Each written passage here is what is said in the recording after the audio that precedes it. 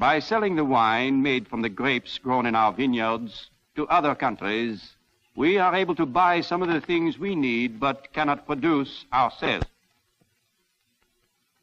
We are able to grow almost all the food our country needs on our rich farmlands like those in Normandy.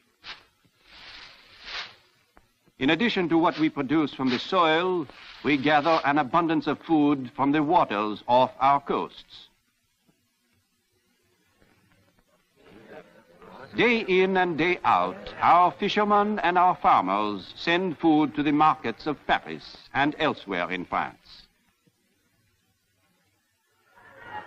Because we make wise use of our fishing grounds as well as our land, in normal times, there is enough food not only for the 3 million citizens who live in our beautiful capital, but for all of the 40 million people whose homeland is the largest nation of Western Europe.